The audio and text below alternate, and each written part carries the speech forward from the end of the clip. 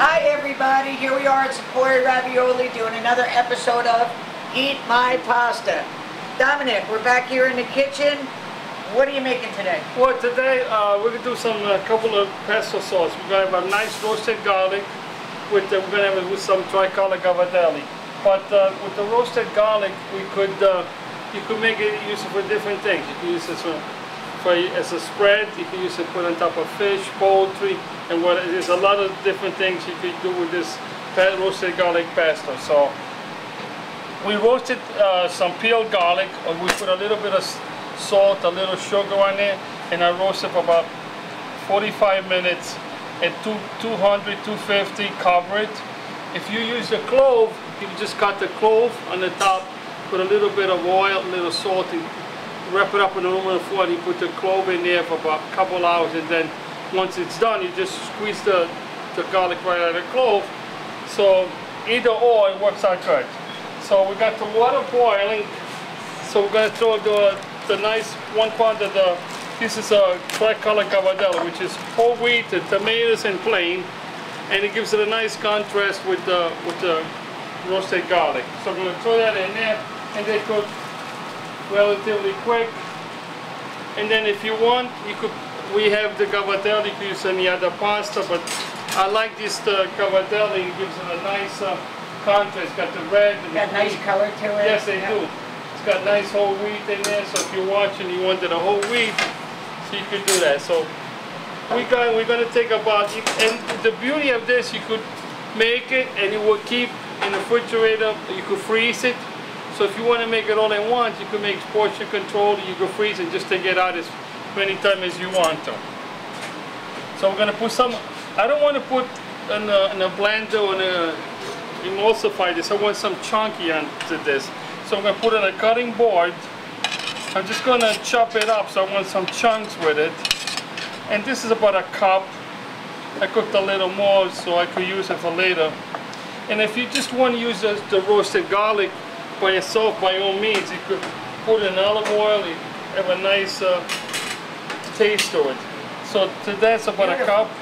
I like to put some anchovy.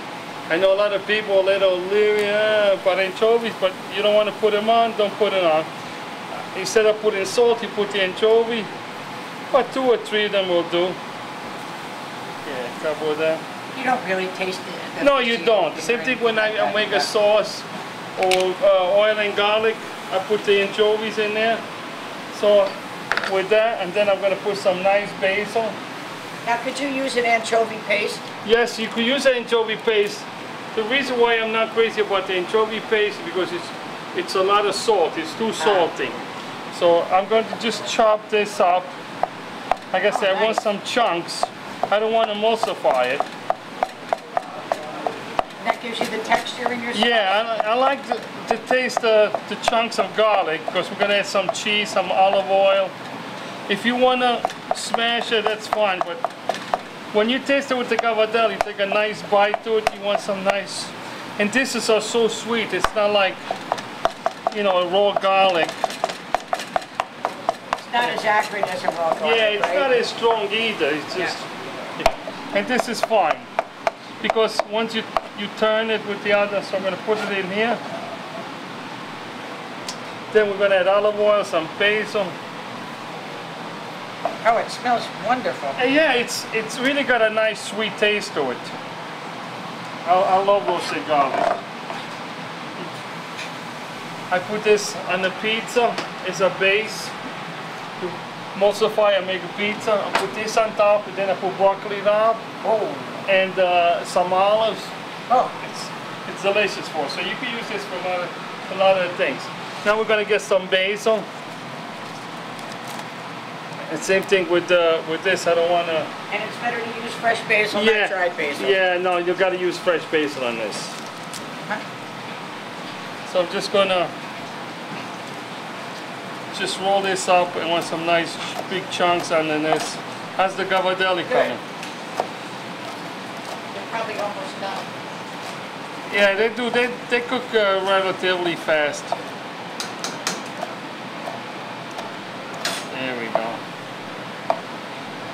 So again, you're doing a nice chop, not a chop chop. No, I just want to have more texture.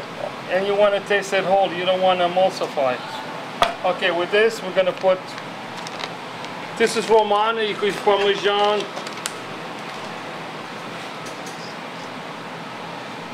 It's about 1/4 cup. Now you notice between the anchovy and the cheese, I didn't put no salt. I'm just gonna add some black pepper. Then we're gonna add some oil.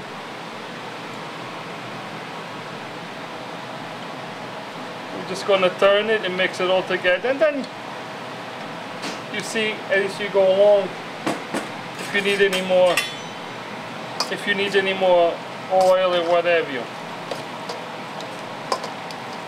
Oh, that looks pretty. Oh, I'm telling you, you could. It's refreshing. You could keep this, like I said, you could put grilled chicken, put it on top of it, pasta. Oh, beautiful. Nice. This is just about done. Just gonna and this just a little bit. Oh. Good, right? Perfect. I have no doubts about you. Oh. Once we taste it with the I think that's just cavatelli. about done.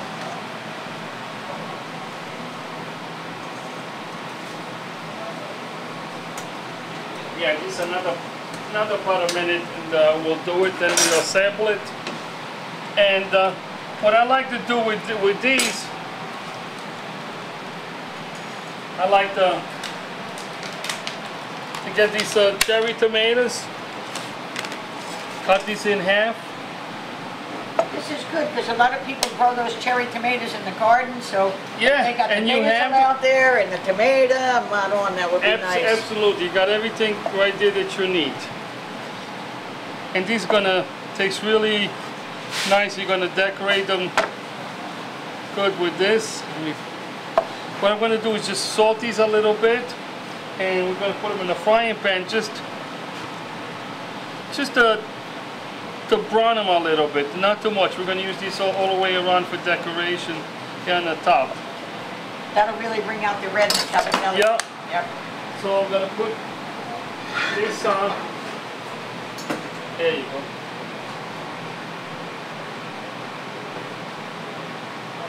You don't need too much. About 1/4 cup. Yeah, and you have a little sugar. See that clear one? Yep. I just want to put a little bit of sugar on top of these tomato with the salt.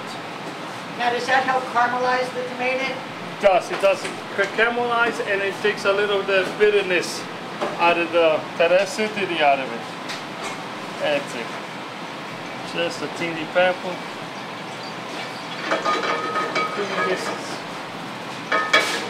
Done. We're just gonna brown it just a few minutes.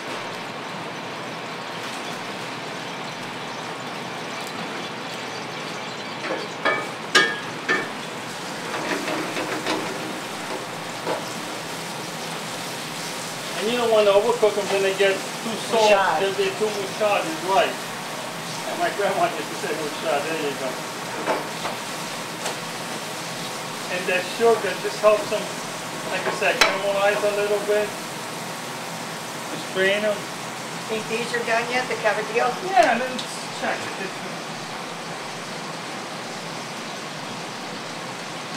One way to test them.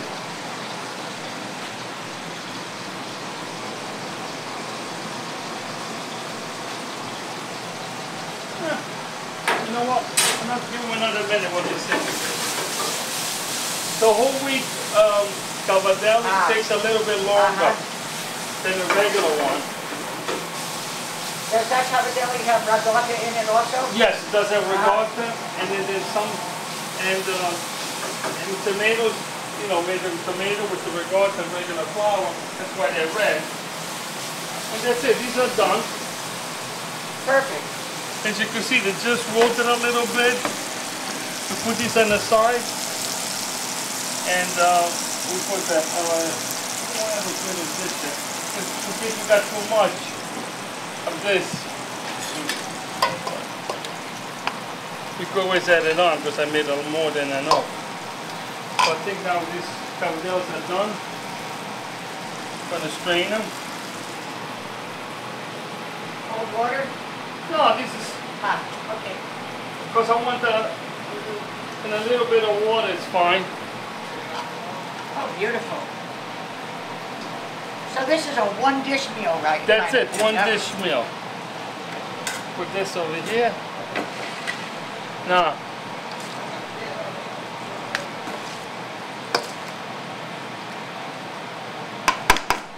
we take just a little bit of water. Just there you go. Could you use chicken stock if you Yeah, wanted? but just the water, the water's pasta there and it's water. hot, yep. See, I made a little bit more pasta because I'm so used to make it, but this is perfect. We put it in a dish.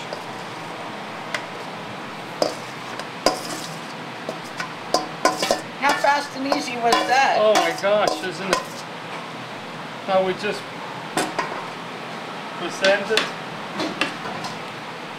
We could put a little bit more on the top. Now this, the other side, we're going to put this in a little dish.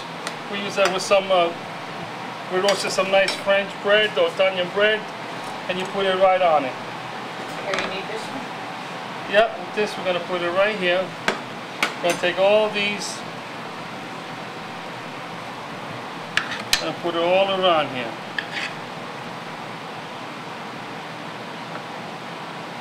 It's like you're making a painting here. And these tomatoes, when you taste it, they'll be so sweet that sometimes we buy them, we don't know what to do. If you don't have cherry tomatoes, just get a big tomato and, cut it in quarters, try to make them all the same cut. This way they all cook at the same time.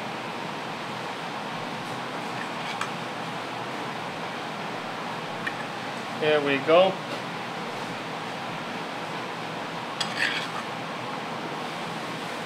Got that. Gonna put a little bit of Romano on it.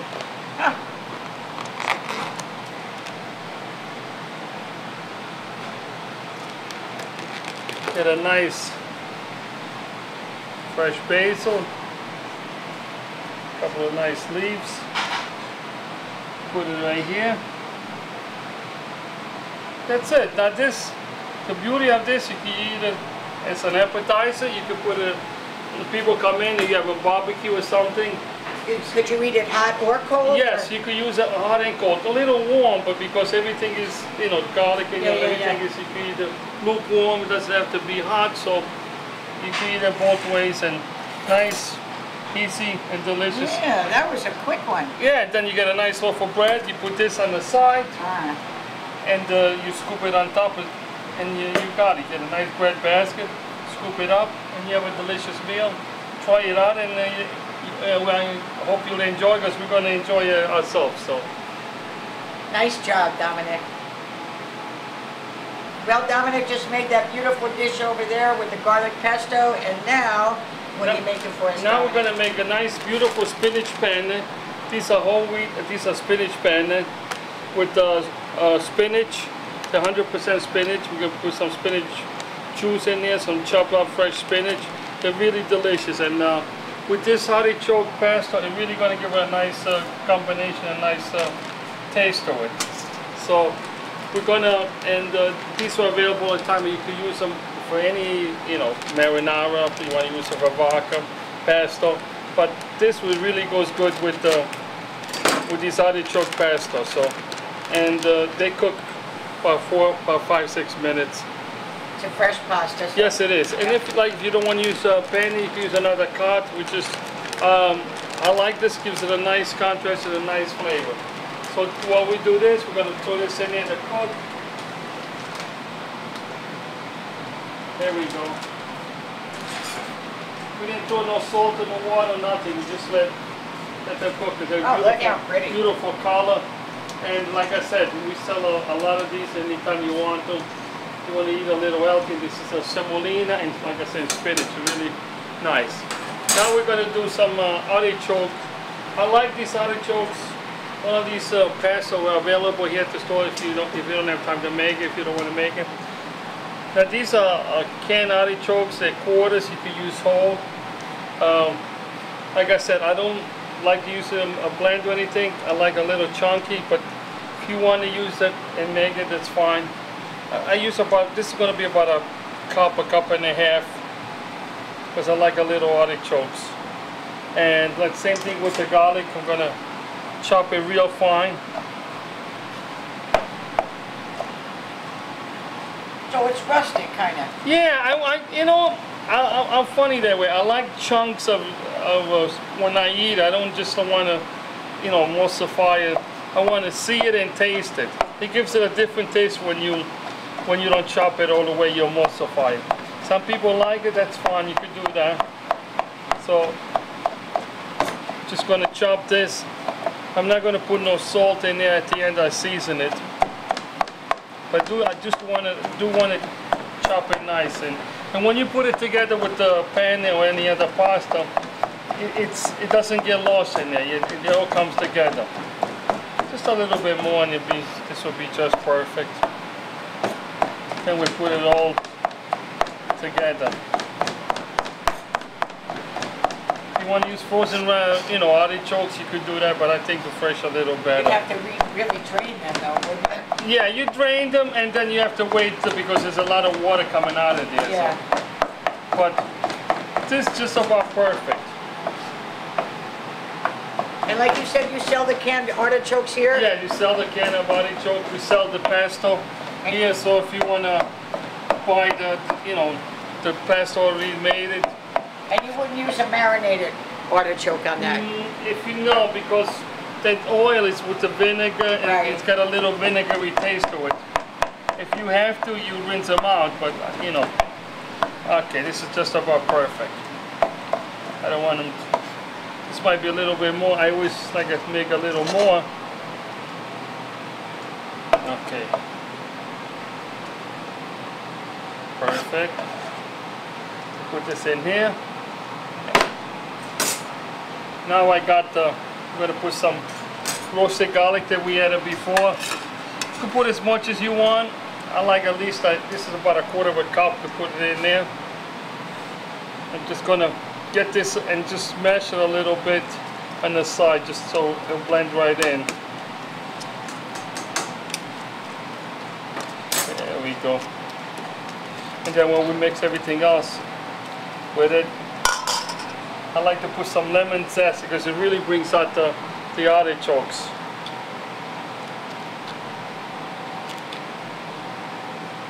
And then we're going to squeeze some in there too. And again, you're better off with fresh than bottled lemon juice or anything like that. Just going to squeeze a little bit in there. Make sure no seed goes in there. And this just elevates it a little bit.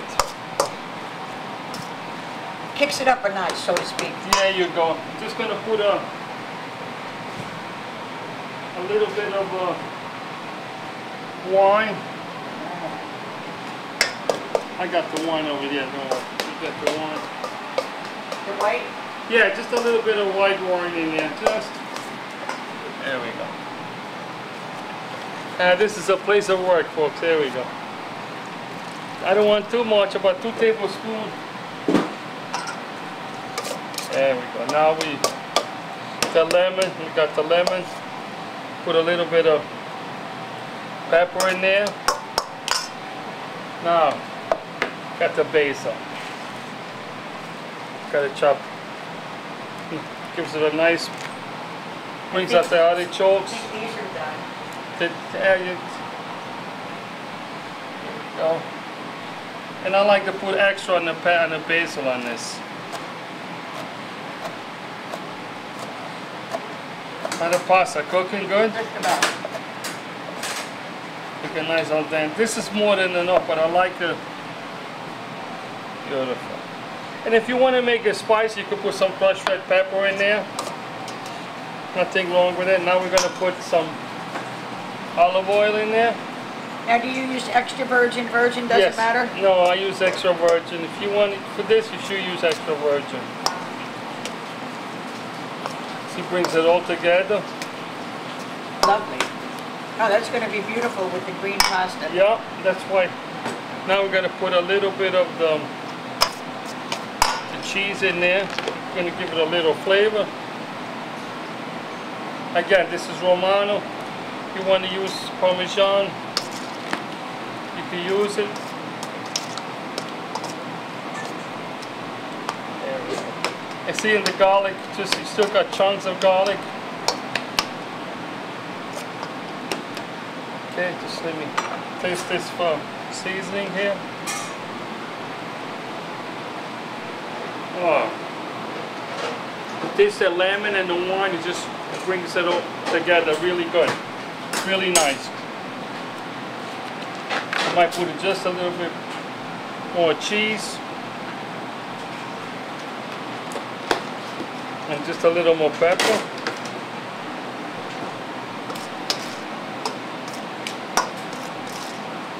And I think this is done. Perfect. If you want to add some sun-dried tomatoes, then you could do it too. It's they'll give us a nice contrast there. Let me check on this. I'm pretty sure they're ready for you.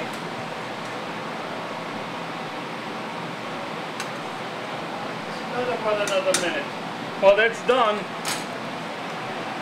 I got some artichokes. We're gonna grab these and just fry them up just for a couple of minutes. So I like to do just grab some artichokes. No egg or anything? Nothing. No. You just want to we're going to do the same thing with the tomato. Just want to put them on the top and this. And when you do a dish like this, now you don't have to worry about veggies or anything. You put it all together. You make a nice presentation, and you can have your veggies, everything all in one dish. One dish.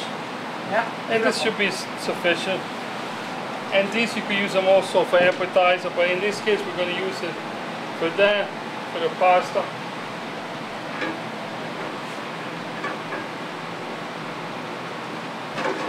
Well, it's almost done. Let it wait a couple more minutes. We'll check on the pasta. I think the pasta is done. I think you're right. This plate okay? Oh, that's perfect. We need another bowl for the pasta. That's perfect. There we go. The oil is hot now. We could throw these in there.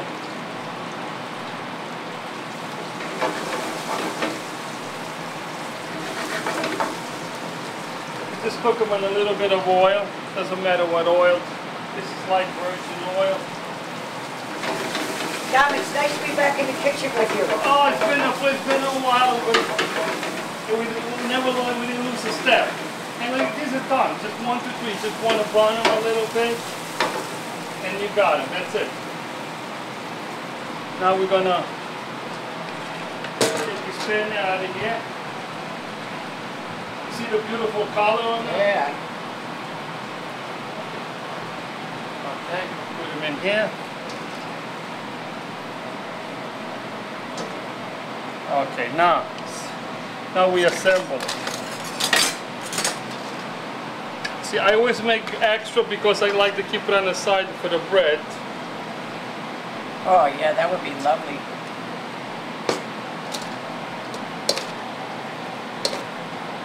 You want to get it inside those pastas? Oh. You see about not cutting it, I have some chunky and artichokes, this way they don't lose it, you're right there. And you can put as much as you want in there. Now with this, I got some nice imported ricotta salata. Right here. That I'm going to shred on top of it. This is going to really give us with the artichokes, the ricotta salata, which is aged ricotta. And again, you carry that cheese here? Yes.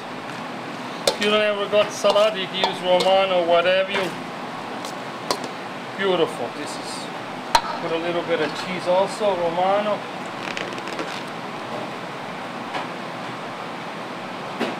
About 1/4 cup? Yeah, as much as you like. A little bit of more black pepper. Just do.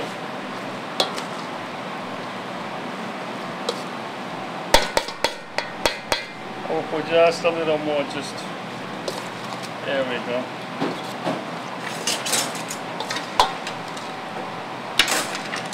Now we spoon it up here.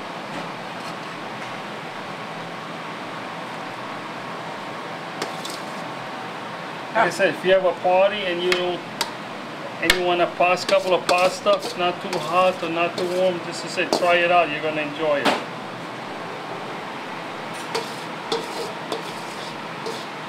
Beautiful, here we go. Let's get those artichokes. And see the breadcrumbs, you don't want to overcook, you just want to, and you just place them all around here.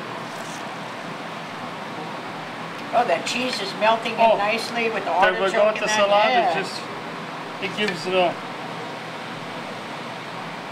nice blend. I love artichokes. Just by cook them up a little bit.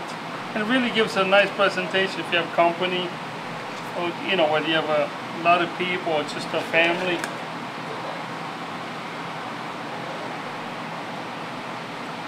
And you spoon them up and you decorate any way you want it. Just do it just this way. It's actually a nice light dish for the summer. Oh, it's ideal. You took the word right out of my mouth right here. Got it right. Perfect. Now we'll put this. If you want to, just put a little bit more right in the middle here. On the side, just there we go. Maybe some basil. We'll just shred a little more on the top. And that's about it. You don't have to do nothing to it. About 15 minutes it took you to make that, right? Some artichoke pesto with some spinach penne.